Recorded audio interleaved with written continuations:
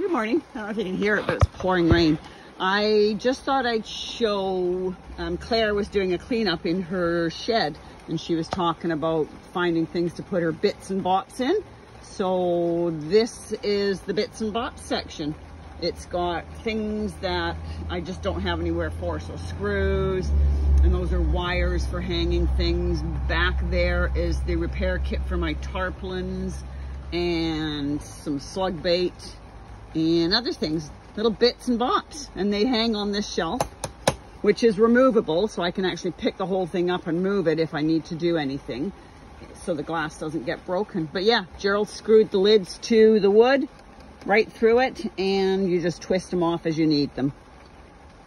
Can't do it with one hand. There you go. So they just twist off and on and keeps everything dry. So there you go.